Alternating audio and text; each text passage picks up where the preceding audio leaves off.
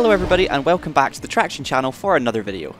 Have you always been wondering what on earth commentators and drivers are rambling on about during races and broadcasts? Do you also wonder what the hell I'm rambling on about half the time? There are plenty of terms used in both racing and sim racing that require pre-existing knowledge to understand what they mean.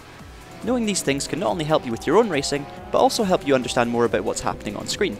In this video, I'm going to run through some of the basic terms you will hear being thrown around regularly, so that you won't ever have to ask the question again.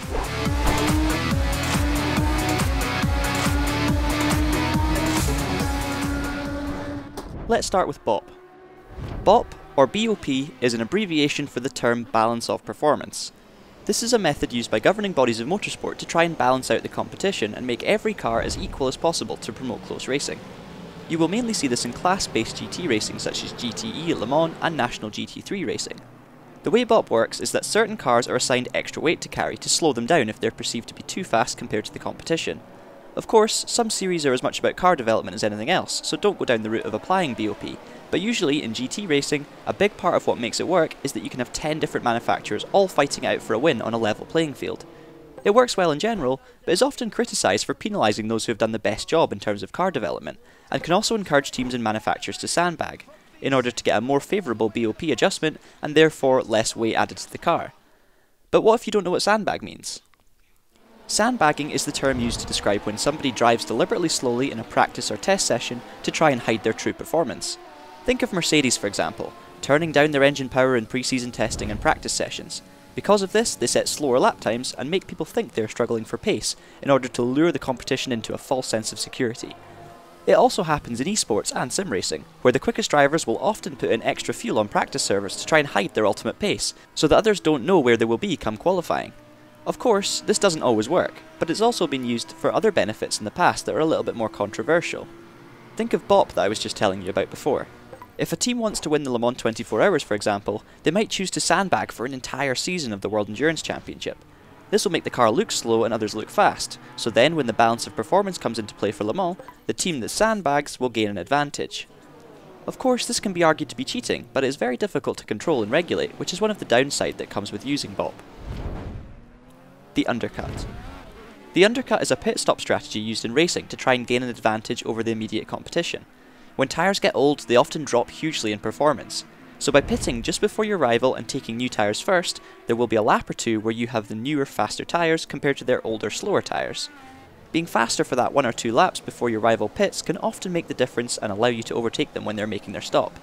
This is why in the likes of Formula 1, you often see drivers reacting immediately when the driver behind them pits, to try and lose as little time as possible and prevent the attempted undercut. Logically, as there is an undercut, there also has to be an overcut. An overcut is another pit stop strategy used in racing to jump the competition, and as you might expect, it's pretty much the opposite of an undercut. If you're being held up by the car in front and are capable of going faster, you might want to try the overcut instead of the undercut. This means that you let them pit first and hope that you can then go faster in clean air than they can on cold new tyres. It may sound strange as I've just said that new tyres are faster than old tyres, but in some circumstances it's not quite that simple. Maybe the conditions are very cold and it takes the new tyres a lap or two to come up to temperature. Maybe your pace advantage was really big anyway but you just couldn't overtake. The overcut is less common than the undercut because there are less scenarios where it could be beneficial, but it is equally as viable and can often have just as successful results if done well. The cliff. You often hear in the likes of Formula 1 that a driver, usually Lewis Hamilton, has tyres that are falling off the cliff. There aren't too many circuits with actual cliffs to fall off unless you're from Wales, so as you can imagine this term is a metaphor. When someone describes the tyre cliff in racing, what they mean is that the tyres are worn and have reached the point where their performance has instantly become significantly worse. The car behind's tyres are in much better condition than yours. We'll keep an eye on the times. With certain types of tyres such as the Pirellis used in F1 and F2, this point can happen very suddenly, when you see drivers out of nowhere being 3 or 4 seconds a lap slower and losing positions quickly. The reason it's described as a cliff is because of the sudden nature that the performance of the tyre drops off, and also the amount of performance that is lost. A graph marking tyre wear versus tyre performance, for example, would look very much like the edge of a cliff. Splash and dash. This one is far more literal. When you hear that somebody is needing a splash and dash, what that means is that they don't quite have enough fuel to make it to the end of the race. They will therefore need to come into the pits for a splash of fuel.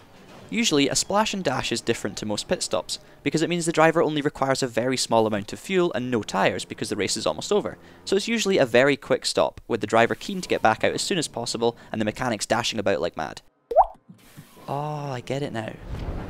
Push to pass. This is a feature used in some disciplines of motorsport such as IndyCar in order to spice up the action and promote overtaking. Each car has a button that is pushed by the drivers to give them a little extra power and pass the car in front, hence the name. Normally, this is regulated in a way that adds an element of strategy for the drivers and excitement for the fans. Push-to-pass usage is limited for each driver to either a certain amount of charges, i.e. 10 per race, or a certain amount of seconds that the button can be used per race. In IndyCar, for example, each driver has 200 seconds of usage, meaning they can have their finger pressed on the push-to-pass button for a total of 200 seconds throughout the race that can be used at any time. It would be like if DRS was something every driver could use 10 times, rather than every time they're within a second of the car in front.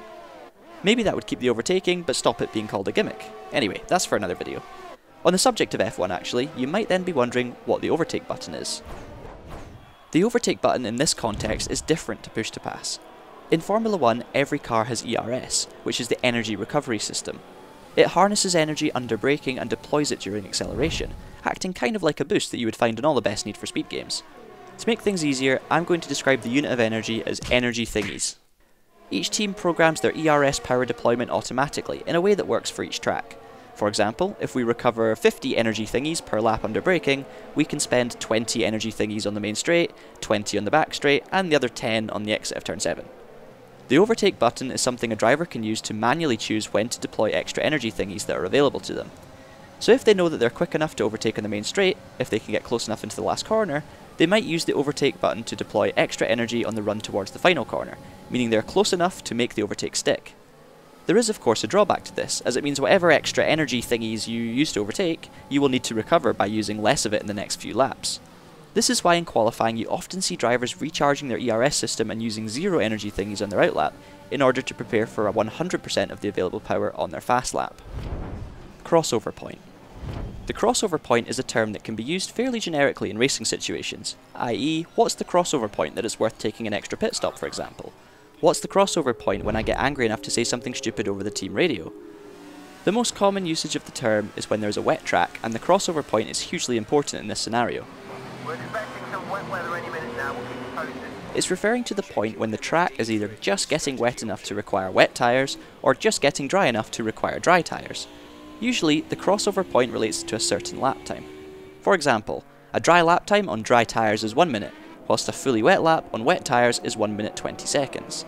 If it's raining and the drivers are getting slower on the dry tyres, the crossover point is the exact moment when the drivers would be faster on the wet tyres.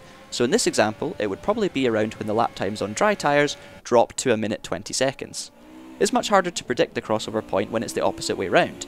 If the track is drying, it's very hard to judge when there will be enough grip to justify dry tyres. Usually it takes one person with nothing to lose taking a risk and giving it a go. Other teams and drivers then use this poor sod as a guinea pig. When the guinea pig's time on dries are looking as fast as everyone else on wets, you have hit the crossover point, and within the next few laps, most of the field will likely be in to fit dry tyres as well. You're all a bunch of lemmings. So that's it for this video. Hopefully you were able to learn something new and can now have more of an idea as to what the heck everyone else is talking about. Do you have any other racing terms that you've never understood? Let us know in the comments below and we will try and make a video about it. If you enjoyed this one, leave us a like, and for more racing related content, make sure you subscribe to the Traxion channel, and don't forget to hit the notification bell to see when new videos go live. Until next time, keep it pinned, thanks for watching, and have a great day.